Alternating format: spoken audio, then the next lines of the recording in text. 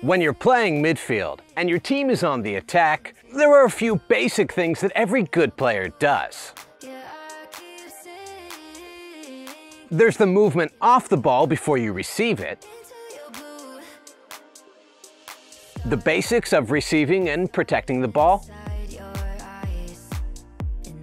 and then there's playing the right pass at the right moment. Today we'll talk about all those things, because you're watching All Attack.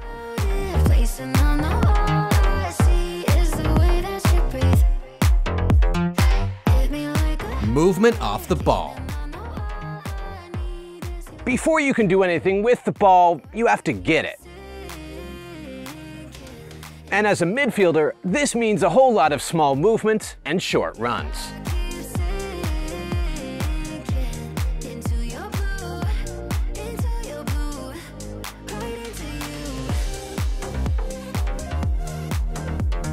Constantly moving into positions to create passing lanes for your teammates.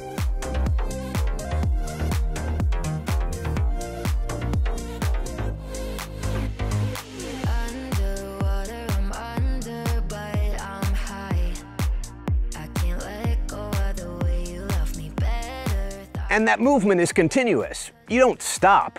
If a defender blocks your passing lane, you move to create a new passing lane.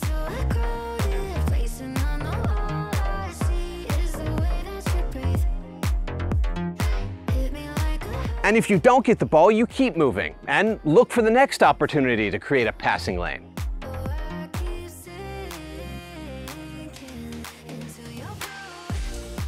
Now, where exactly you move on the field and how far you move really depends on your position and what your team expects of you. For example, if you're a central defensive midfielder, your teammates might not be too happy if you wander up the left wing to create a passing angle for your striker. But generally speaking, if the ball is within 15 to 20 meters, you're expected to try to make yourself available for the pass, especially if your teammate has limited passing options. And the only way to do that is to constantly be on the move, finding gaps between defenders and creating space to receive the ball. Plan ahead. Now that you've moved into a good position to receive the ball, it's time to start thinking about what you would do if you actually got it. Because what you don't want is to receive the ball and have absolutely no idea what you're doing.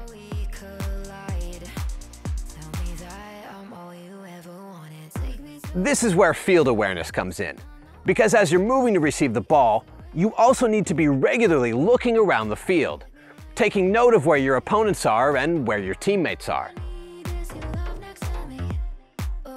And once you know that information, you can start planning for what you would do with the ball if you were to get it. Because now you know where you can touch the ball, where you can pass the ball, without giving it away to a defender.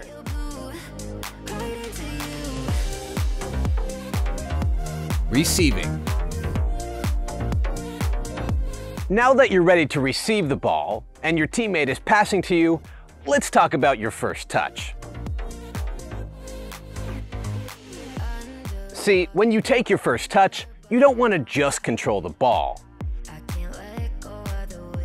You want to touch the ball where you want to go.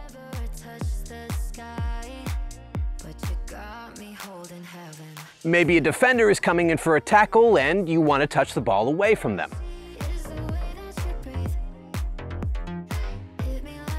Maybe a teammate is in a good position and you want to play a first-time pass.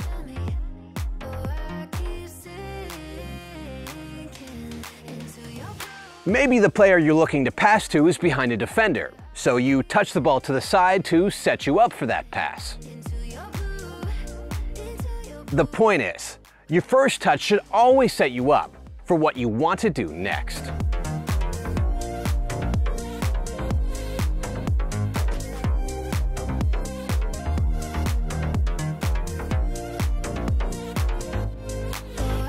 Passing. Now that you've received the ball, it's probably time to play a pass. The question is, what pass should you play? Well, that really depends on the situation.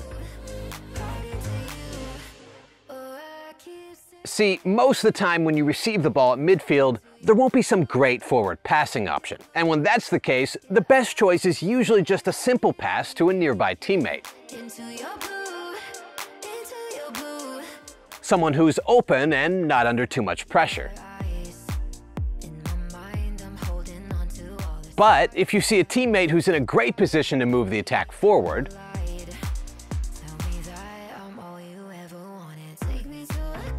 or someone who's making a run behind the defense,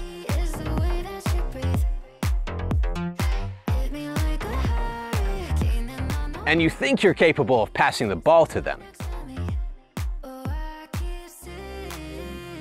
then you should play the forward pass. Or at least if you want to score more goals, you should.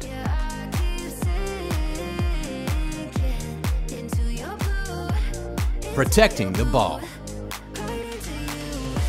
Sometimes, though, you can't pass the ball right away.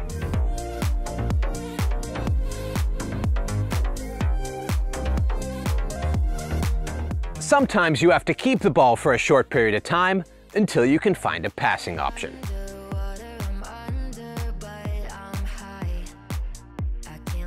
If your goal while dribbling is to simply keep the ball, then there are a few things to remember.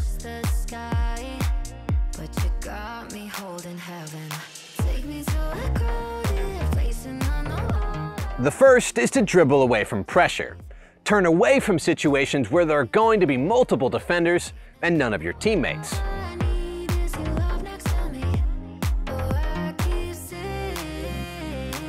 The second is to put your body between the defender and the ball, and if need be, use your arms and lower your center of gravity to hold off the defender.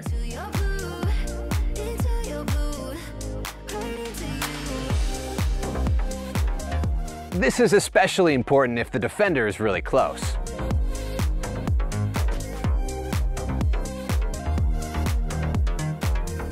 And finally, most of the time, the best way to keep possession is to simply pass the ball to an open teammate.